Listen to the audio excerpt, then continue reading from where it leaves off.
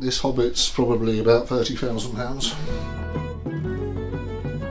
So this is just rare in itself, even though it's only a little bit. Love the cover. I bought that for the cover. Uma edição búlgara. I just love Bilbo on his horse. He doesn't really look like that in the book at all. And there's Bilbo. And Tolkien hated this translation. The Hobbit. See our Tolkien signature. I'll show you something that is probably one of the highlights of my collection. Mm-hmm. We were keeping these secret until recently we had these, but certain people have actually already said they've got them, so I'm fairly happy now to announce these.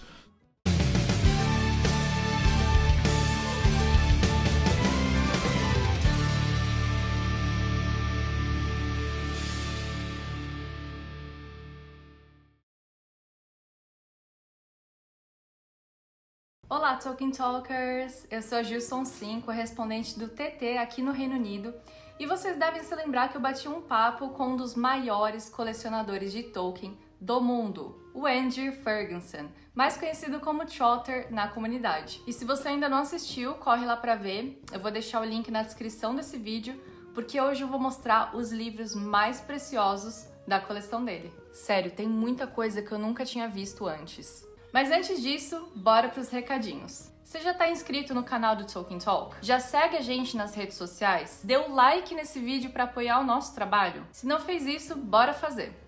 E se inscreva também no canal Tolkien Guide, que é referência mundial em Tolkien, e que o Trotter é um dos responsáveis. E eu também vou fazer o meu jabazinho, né? Como eu moro em Londres e eu sou apaixonada pelo Reino Unido, eu decidi criar um projeto de roteiros personalizados e ensaios fotográficos pelo Reino Unido. Então, se você, algum amigo ou familiar, planeja vir pra cá, me siga nas redes sociais, é @gilsonsim, e bora conversar, porque aí sua viagem pode ser ainda mais especial, inclusive com visitas a lugares que o professor Tolkien esteve. Bom, recado dado, agora bora explorar as estantes do Trotter.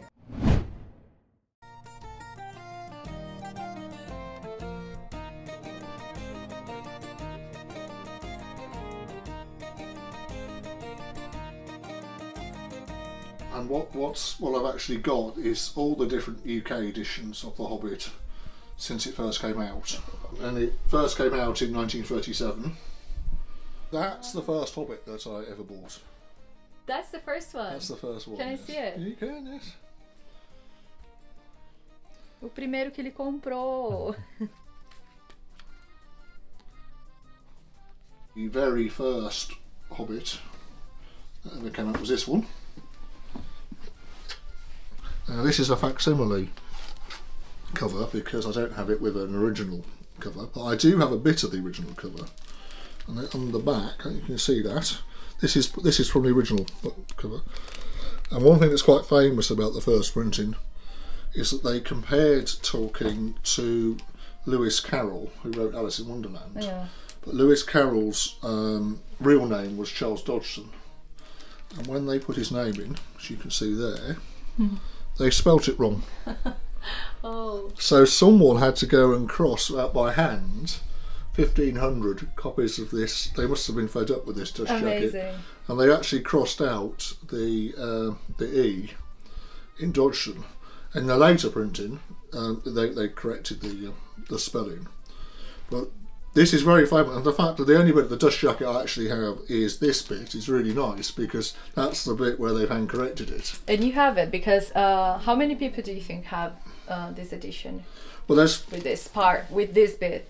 Well, there's 1,500 copies of this were made, and I think there's probably 300 or 400 still in existence. So to actually have any part of the dust jacket at all from the original Hobbit is hugely rare. So this is just rare in itself, even though it's only a little bit.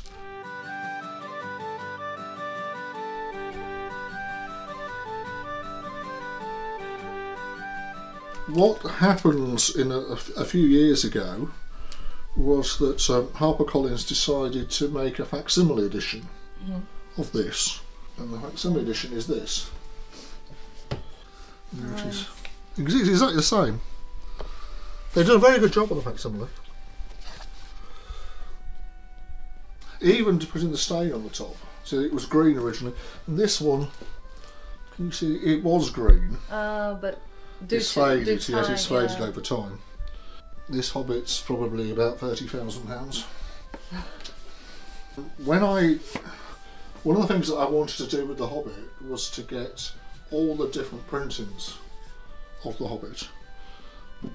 And what I mean by that, you do have like lots of it. Yeah. So what I mean by that is that when a book comes out, most books only ever get one printing because no one buys them again. But this one, when it came out in 1937, it sold out straight away because it's only 1,500 copies, and they produced a second printing, which came out 3 months later. This one came out in September, and this one came out in December. This is the second printing of the Hobbit from 1937. I've actually got, including both of the flaps this time. So you can see there's still bits missing on this one. And this one, the way you can tell the difference, obviously, is that now it's a second impression, 1920, and it's also in colour. This was the first one that was in colour. And this is, and there's some great colour illustrations in here. And what they did, so what Tolkien did when these are put in, was he wanted to tell them where to put them in the book. So let's see if I can find one of the colour illustrations. This one. This one has in the printing in Oxford lots of products. Yes, lots of products. So you can see that Tolkien called this one Bilbo Comes to the Huts of the Raft Elves. But when he sent them the illustrations, he wrote there underneath which page it should be printed opposite. So it should be very detail oriented. Yes, right? and it should be printed opposite the page that says the dark river opened suddenly wide. And if you look on here, it will say that on here somewhere. It will say the dark river opened suddenly wide. But that's not the name of the picture. So they weren't meant to put the name of the picture is Bilbo Comes. So they put the wrong name underneath. And he must have been like... He was very cross. I would imagine he was a very cross professor when he found out that they'd done that. And this is... the other nice thing about this book is the binding. Can I see it? Yeah, of course. Oh,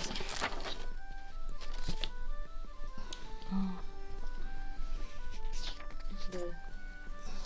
The feeling, and you can't recreate the paper. So the facsimile one, it's nice. Yeah, the paper is different. It's modern paper. You can't really go back to 1937 paper. Yeah. It feels like I don't know, lighter but also softer. I don't know how to explain it, but unfortunately it's not acid-free paper either. So it does go. This is why it's gone brown. There's acid in the paper. So there's not much you can do about that, but this one's only worth about £15,000, unlike that one, because it's a late one.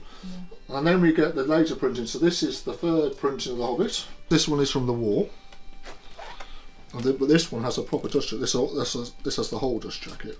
And the green, you can see the green part. And the green's still there. Yes, the green's still on there. And this one was done on war economy paper because it's during the war. So the paper, can you tell the paper's different? Yeah, it is. Yeah, the paper's quite different. It's quite more similar to what we have now. Yes. So basically, these go all the way up to 1975. So that's the first printing up to the 24th printing.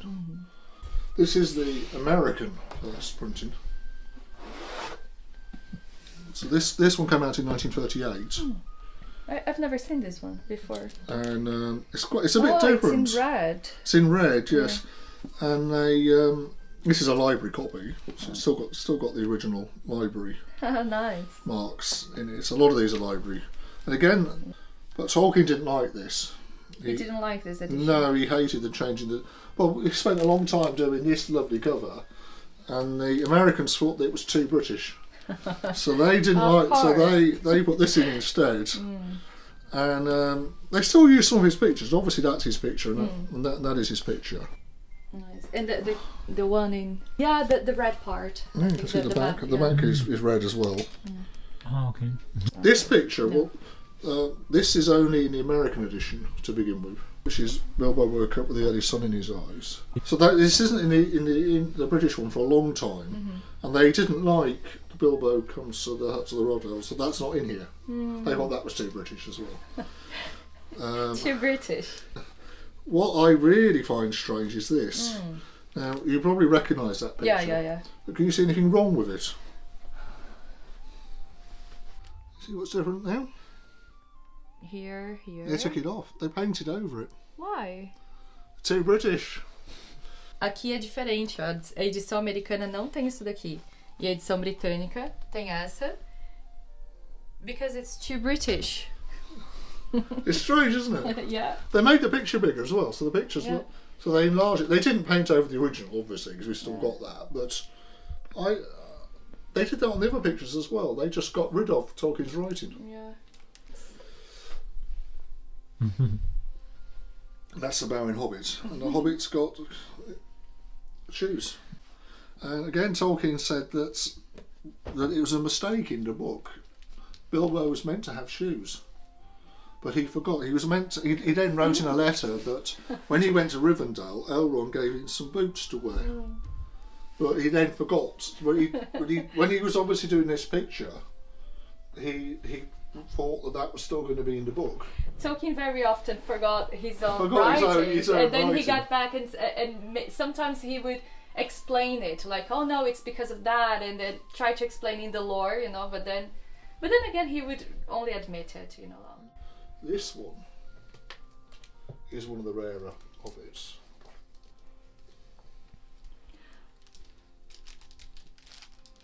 I had never seen it before. These are very, very rare. If anybody ever, we think there's probably only about 50 copies of these. 50? 50 in existence. And we know about 35, I think, at the moment. These are very, very rare. Who is the Hobbits. illustrator? We don't know. Someone at one point said it was Tolkien, but of course that's not Tolkien. And these came out in the 1960s, 1960. And these were for primary schools. They were for very young children. And there are no illustrations inside. No illustrations, nothing. No. This illustrator is an illustrator called Michael Haig, who a lot of people don't really know about so much these days. But he was a very popular illustrator, and he smells great. The whole thing is very nicely illustrated. It's a very good book, and this one is the one that I recommend for anyone who wants to reach their children, because the illustrations are fantastic inside it. And there's lots of different illustrations. This is the one really for reading to children. It is called Hobbity. This is in Finnish. This is by an artist called Tove Jansson. I told this story in Tolkien Talk about the Gollum picture. And the Gollum picture's in here. And I quite like her art, but different. Yes, this one. I find it amusing. I can imagine Tolkien's reaction to it. Now, he didn't really complain about this one too much. What he did complain about was the first printing of The Hobbit that wasn't in English. And that was the Swedish edition of The Hobbit. That's a Bulgarian one. That one's wonderful. I just love the cover. I bought that for the cover. Edição búlgara. And look at Gollum on the back. His boat. Ah, Gollum. But I just love Bilbo on his horse. No, it's really... Because he doesn't really look like that in the book at all. Definitely not. But that's the Bulgarian edition. Can you read Bulgarian? No. I just like the illustration. This one I wanted it for the cover. Yeah. But this is the first translation of The Hobbit called Hompen. And there's Bilbo. And Tolkien hated this translation. He went absolutely mad. And what he didn't like was Gollum. So that's Gollum. Oh, that... It So looks I think like Tove an Jansson's one Adventure. is actually quite not is better than this. He complained and said, well, Gollum doesn't look anything like that. And then he thought, well, I'll go and have a look in the book and see what I've written about Gollum. Yeah. Or how I've described him. And he hadn't described him at all. So in the book, there is nothing about Gollum. So Gollum could look like this. Yeah. So he went back and changed the book. So the 1966 version, which has been one of these, says that Gollum was a small slimy creature, and he put that in to the book for the illustrator because he didn't like them looking like this. So it's neither of these two's fault that Gollum looks like that. And another really nice edition is this one. I just love it. This is the Dutch edition. I just think it's great. That is, so that's Bilbo, and then there's the dwarves. I loved it. It's a fantastic edition. Are there any illustrations? No. Just that, but the cover in itself. The Hobbit. It's just a lovely cover. How do you pronounce it? Die Hobbit. Die Hobbit. Die Hobbit. So that's a Dutch edition. And that will probably do for Hobbits, because I think in the here all day if we go on to some of the other ones.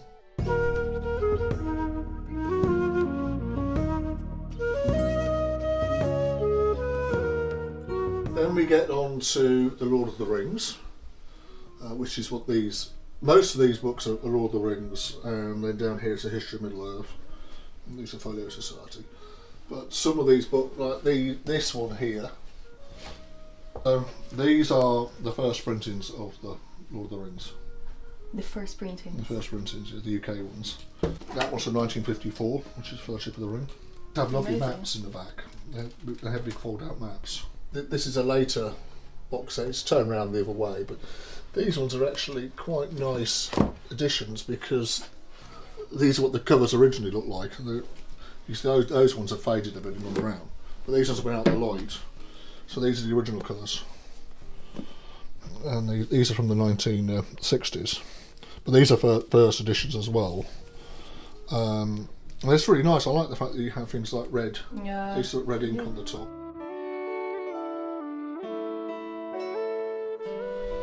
This set is the first deluxe edition of the Lord of the Rings. This is 1963. It was in the box set. And what they did to make it deluxe was they just changed the colour to black and then charged 3 times as much as the ordinary. So this was the earlier one. And this was 3 times as much, but these are black and they're not, inside they're the same. But they did also put ribbon markers inside. Oh no, it's beautiful. It's like, it's still ribbon markers. It's different. And this box is lovely. This is a design by Pauline Baines. It's called a triptych. And it's basically 3 panels. And if you look at it, this one, that's the Shire, going off towards the Misty Mountains, and then you have the next bit of the story. Nice. And then you've got go all the way to Mount Doom. And she drew this. Tolkien liked this picture, and he bought it off of her, and he originally put it in his wall. So he was very impressed. So this comes in a box. And then I made another box. Oh, you made it. So you can see this box. You can actually see a bit more easily. So that's what the box looks like. And you printed yourself? I got this from a dealer in America who makes one. Nice. But it's too fragile to actually have even in its own box.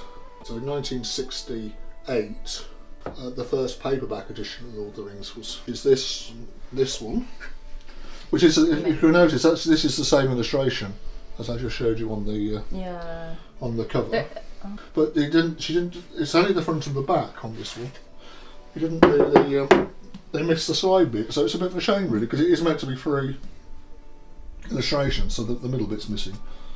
But this one was, if you were in the UK and you were a book dealer and you pre-ordered 100 copies of this book, you would get one with Tolkien's signature inside it.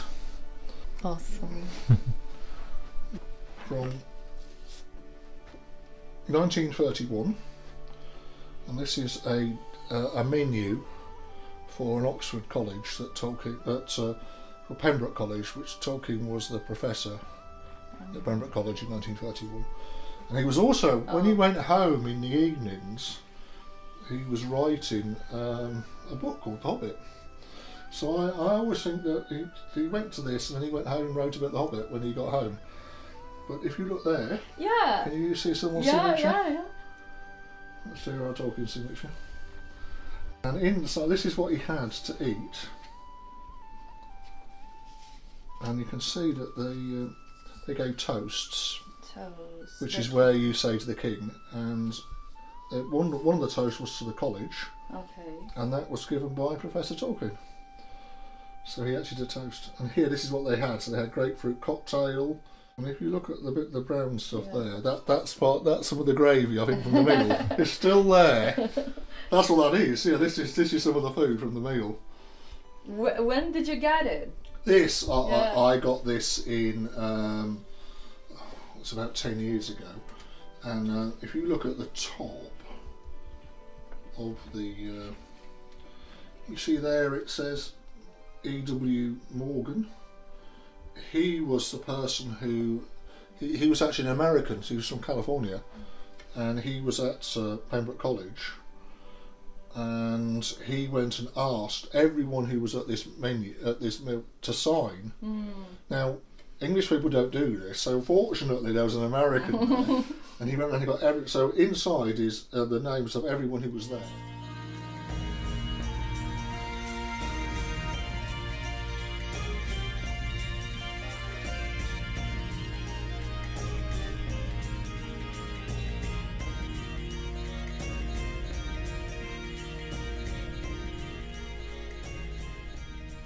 And these ones are called Super Deluxe editions, and they're called Super because it's all leather. So these are, the whole thing is leather. Can I open it? You can, yes.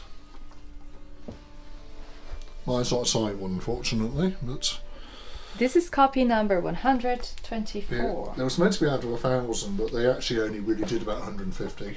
Probably the nicest Super Deluxe is the Children of Hurin. This is probably the nicest of all of the. See, it has a little thing to lift it out.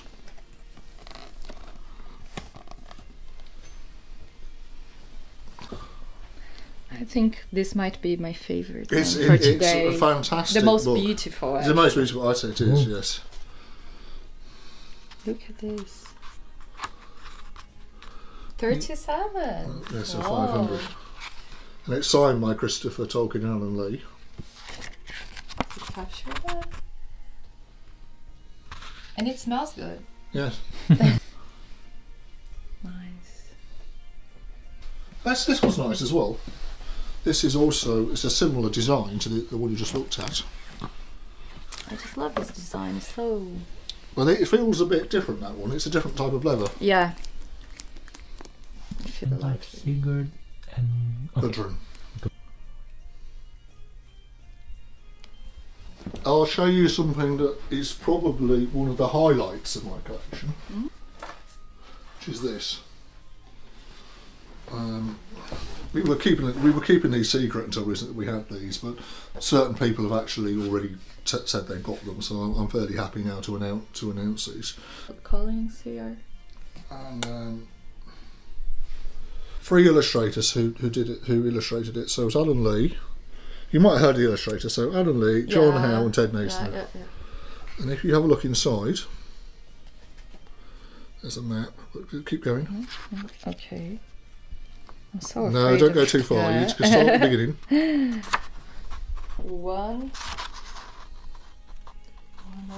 10 copies for Tolkien Collector's Guide. And you can see who signed it. Yeah. John Howe, Ted Naismith and Alan Lee. But keep going. Next page. Wait to get to some blank pages.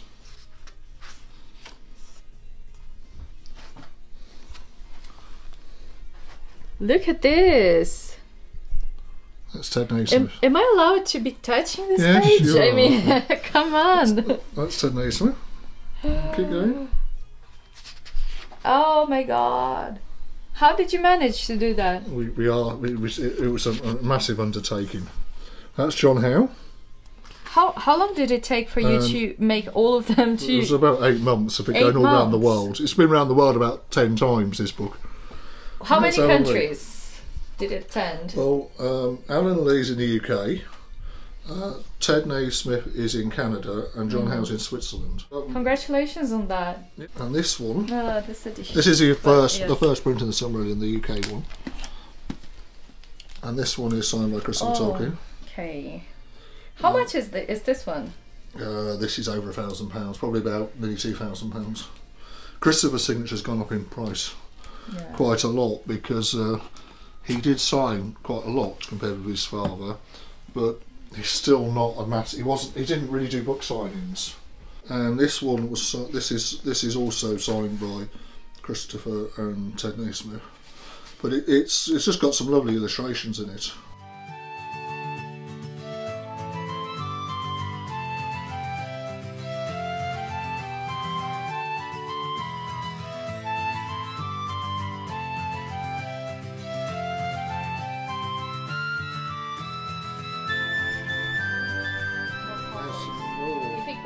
In the Lord of the Rings. E é isso, Tolkien Talkers! Espero que vocês tenham gostado desse vídeo. E eu quero saber uma coisa, comenta aqui. Se você pudesse escolher uma edição da coleção do Trotter, qual seria? E para conhecer mais sobre o trabalho do Andrew, acessem o Tolkien Guide, tolkienguide.com. E se depois desse vídeo vocês ainda não se inscreveram aqui no canal do TT e também no meu, Jusson Sim, aí eu nem tenho o que te falar. Vai pesar na tua consciência. Brincadeira.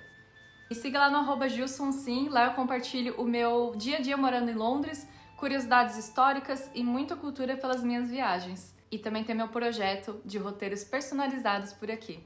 E é isso. Beijinho. Até mais.